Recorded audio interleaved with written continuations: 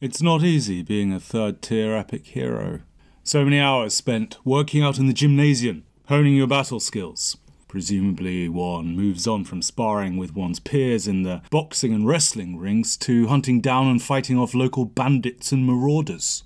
Then on to one's first military campaigns, vying to join the ranks of those who pick out the toughest champions in the opposing army to duel with.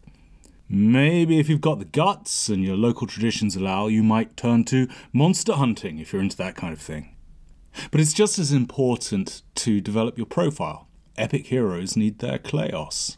I'm not talking here about the tiny minority who get to feature in their own epic. That's the preserve of the A-listers.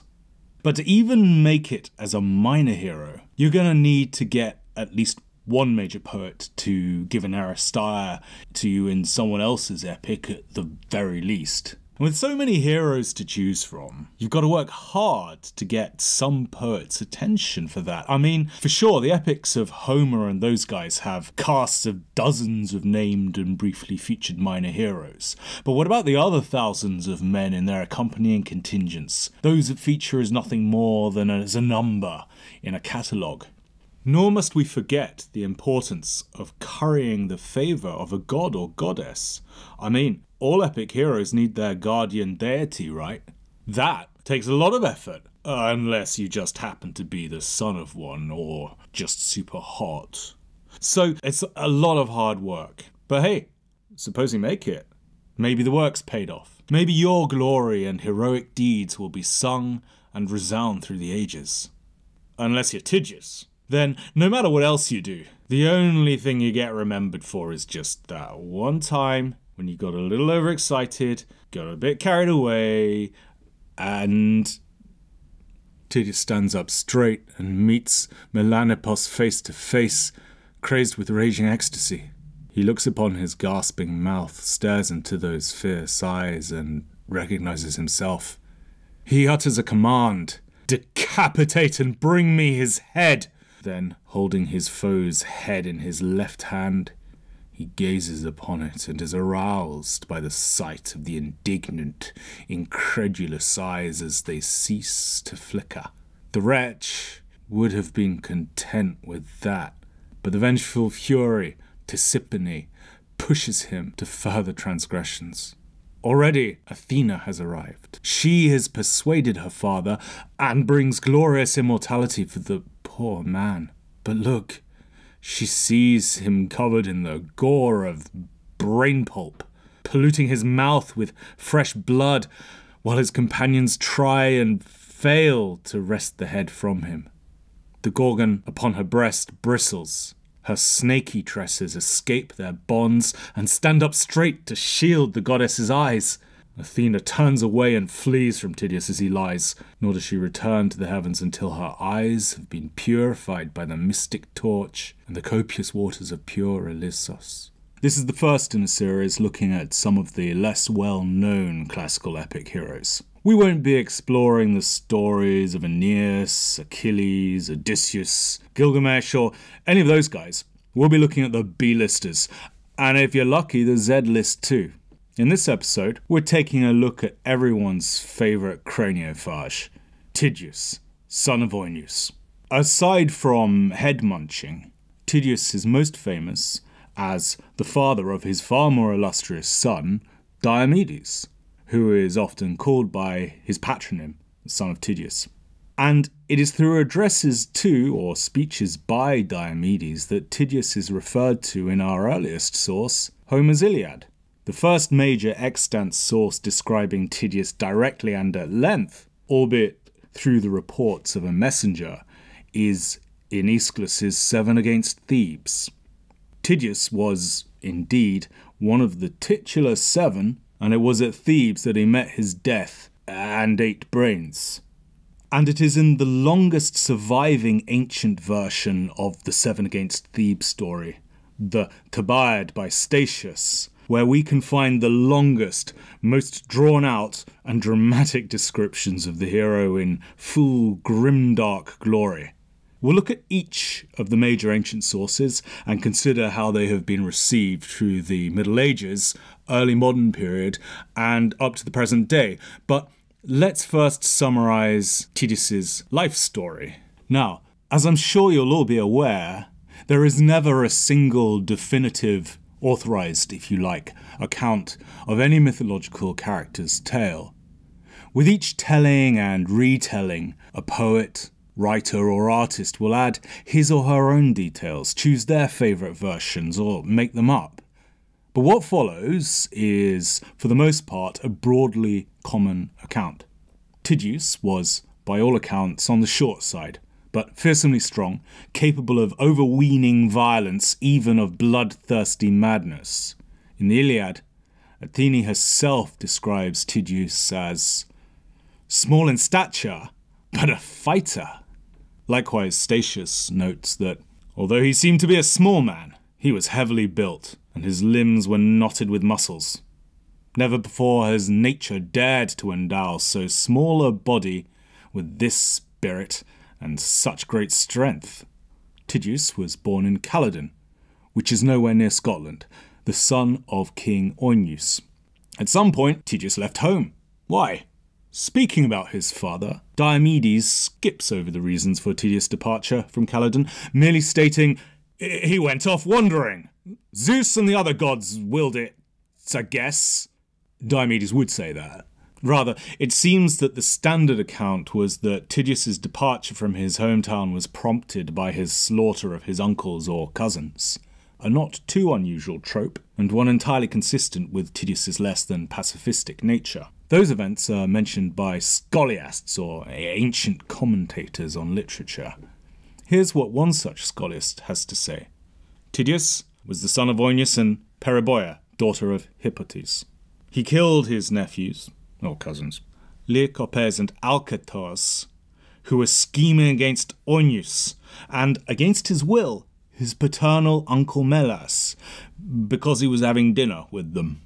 He fled from the site of the murder and came to Argos, where he was purified by Drastos and married his daughter. So, now that he is part of the royal family of Argos, that's how Tydeus gets involved in the expedition against Thebes as one of the 7 against Thebes. It's in this setting that most of the more memorable and best preserved accounts of Tydeus come. But let's take a step back and talk about the 7 against Thebes. Thebes, a city in Boeotia, or Boeotia, if you're going to pronounce it that way, is the location for a vast number of mostly interconnected myths and stories. It's the city of Oedipus. Yeah, the one who killed his father, married his mother, and gave his name to Freud's complex. A significant portion of the great Athenian tragedies was set here, perhaps because it was a place close to, but just distant enough from Athens to allow the setting and exploration of mankind's darker and more problematic sides. The cycle of myths and stories around the Theban royal family, centering on the siege of the 7, was perhaps as significant a source of early Greek epic as the Trojan War itself. There was indeed an early epic about the siege of 7, which almost certainly featured Tydeus, though it has been lost. The title, 7 against Thebes, comes from the name of Aeschylus' tragedy Hepta epi Thebas. More likely, the epic was called the Thebaid or something like that. But 7 against Thebes is so damn catchy as a name that it kind of, well, caught on. The basic elements of the myth are thus. Oedipus, after the revelations about his complex personal life, for some reason or other curses his 2 sons, Eteocles or Eteocles, and Polynices or Polynikes. The 2 brothers inherit the throne because Oedipus can hardly continue to be the king after all that, and agree to take turns, one ruling 1 year, the other the next, and so on. Well, obviously enough, it doesn't quite work out like that. And when it's Polynikes' turn to take over, Eteocles refuses to give up the throne, as if no one saw that coming. Polynikes goes off to Argos, to the court of King Adrastus, and assembles an army to take Thebes by force. The army is led by 7 princes. Polynikes, our friend Tydeus, the prophet Amphiaraos, reluctantly, because being a prophet, he knows it's not going to end well for him, but his wife persuades him. also Captions, and 3 others whose names vary depending upon the version. Even though they all used Adrastus's palace as their base, and he provides the largest number of combatants, somehow Adrastus doesn't count as one of the 7, but there you go. The 7 and Adrastus go to war. They lose. All of the 7 die, and some of their deaths are especially memorable. A chasm opens up and sucks Amphiaraos and his chariot down into hell, and Capenius scales the walls of Thebes on a ladder. Now, Zeus happens to be triggered by people climbing on ladders. I don't know, it reminds me of the giants or titans or something. So anyway, he strikes Capenius down with a thunderbolt.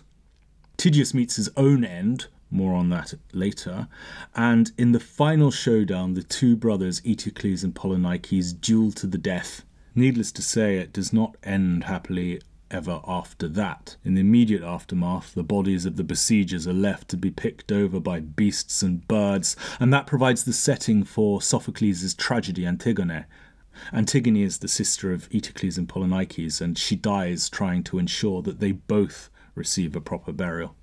Then Theseus, the guy with the Minotaur, intervenes, and yep, there's a sequel a decade or so later. The sons of the 7, including Diomedes, return, and this time they conquer Thebes, but that's for another time. So back to Tydeus. He's one of the 7, and he features in 3 or 4 episodes from the war. The first episodes are really preludes to the war itself. Tydeus is sent off ahead of the army as a lone ambassador to Thebes, and all kinds of stuff kicks off. This part of the tale is also preserved in the Iliad. In Book 4, Agamemnon tells Diomedes about his father's exploits in an effort to shame him into battle. Then the Achaeans set forth Tydeus as ambassador, but he came upon many Thebans attending a banquet in the halls of great Aeschylus. But though he was a stranger, all alone amongst the many Thebans, Tydeus the horseman was not worried. He challenged them to a contest, and easily beat them all, for such was the assistance of Athene. The Thebans, drivers of horses, were enraged, and they led a fierce ambush of 50 young men against him when he was leaving. There were 2 leaders, Maon son of Hymen, a peer of the immortals, and Polypontes son of Altophanos, staunch in war. But Tydeus delivered a terrible fate to them all, sending just one of them, Maon, home, obeying the portents of the gods.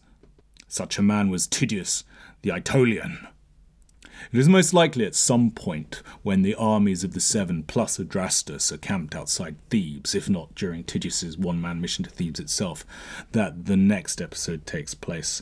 Now, this is best described as non-canonical. Our only literary source is a fragment, a summary rather, of a poem by the poet Mimnermnos, in which apparently Tydeus kills a certain Ismene, acting on Athene's orders because she's shagging someone called Periclymus or whatever. I don't know what all that's about. Presumably this Ismene is the same Ismene who is Antigone's sister, but in this regard the account is inconsistent with the canonical versions of the Theban stories, because a very much still alive Ismene features as one of the key secondary characters in Sophocles' tragedy Antigone. Now this obscure tale is, however, worthy of mention for the sole reason that it is the scene of one of the very few ancient pictorial representations of Tydeus, a pot decorated by the painter now known as the Tydeus painter. So I really had to mention it, but, here's a picture and whatever. Back to the canon. The 7 and Adrastus begin their siege and do battle beside the walls of Thebes. This is the setting of Aeschylus' tragedy, 7 against Thebes, which contains our most extended and vivid description of Tydeus in ancient Greek literature. The 7 against Thebes is a strange play, or at least it may seem so to us, a modern audience. To me, it's a fascinating fossil. It preserves a point in time in tragedy's transformation from its ritualistic roots to a more recognisable dramatic format, the kind familiar from the likes of Sophocles and Euripides, which, from a cursory view, seem almost like modern dramas to us. The core of the play comprises a series of speeches exchanged between a scout-cum-messenger and the king of the besieged Thebans, Aeschylus. The messenger describes each of the besieging 7 heroes in turn, and Aeschylus responds by describing and appointing a hero to fight said besieger, and sure enough appoints himself to fight his brother Polynices, setting up the fratricidal duel which takes place off stage. Like I say, the back and forth has a distinctly ritualistic feel, much unlike what modern audiences expect from a play. Incidentally, if you want to dig deeper into the 7, then I highly recommend checking out the abridged lockdown version put on by the Centre of Hellenic Studies and Out of Chaos Theatre. There's a link in the description. It's quite cool how well it works.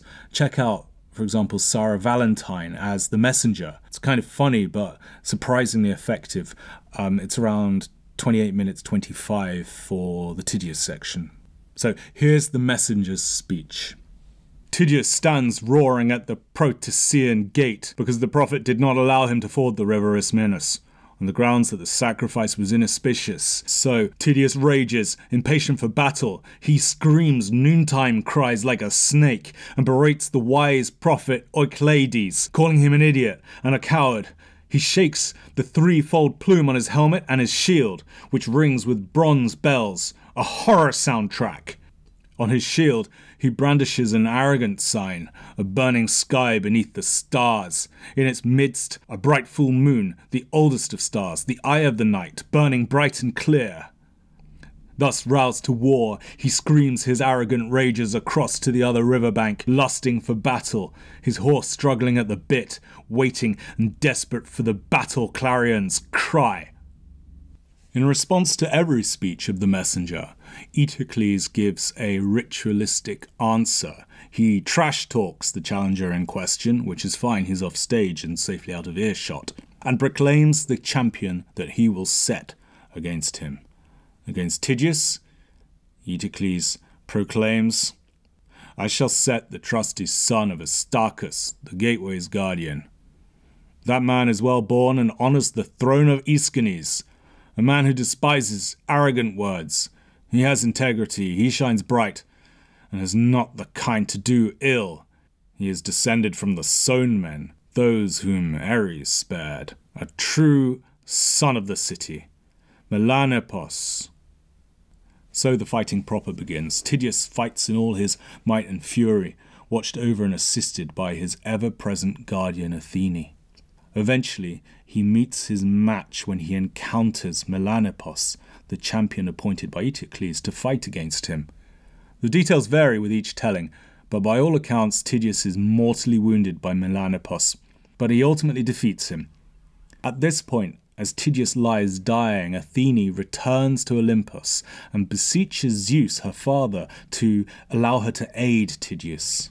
Zeus relents, and Athene returns to the battlefield with an elixir or charm, in some accounts to heal Tydeus, in others to deify him so that he may join Athene and the Olympian gods. Either way, she comes bearing the ultimate power-up for her dying protege. But meanwhile, quite what happens and why varies. By some accounts, Tydeus's pals are egging him on. Why, who knows, sadism, jolly japes. According to Statius, on the other hand, it's the Fury Tisiphone, who's on a mission to cause as much horror and misery as divinely possible, and she urges him on. But when Athene arrives on the scene, there is Tydeus gorging himself on the brains of Melanippus, dining from his decapitated head, or, from what it seems from certain pictorial representations, munching away at the still attached head of the apparently very much alive Melanippus. Athene is totally grossed out by this, and is like, seriously? That's it, she's totally turned off, and goes off in disgust, taking the elixir with her and leaving the crazed cannibal Tydeus to die. Though that's not enough to turn her affections from Tydeus entirely and permanently. In the Iliad, Athene acts as a guardian to Tydeus' son Diomedes, and encourages him with tales of his father, tactfully omitting that little incident. But though Athene may choose to forget, posterity certainly hasn't. Whenever Tydeus is remembered at all, it's usually for his brain-eating cannibalistic frolics. One final piece of the tradition. It seems that, by some accounts, Tydeus was an Argonaut, one of Jason's crew. Now, the only ancient source that I'm aware of for this are a couple of brief and fleeting mentions of Tydeus in the Argonautica by Valerius Flaccus, a Silver Latin poet. Now, I don't know of any Greek references. Do you? If so, tell us about it in the comments. And meantime, here's a picture of Tydeus with his brother Meleager on the Argo. So that concludes our survey of Tydeus's depictions in the ancient Greek literary record.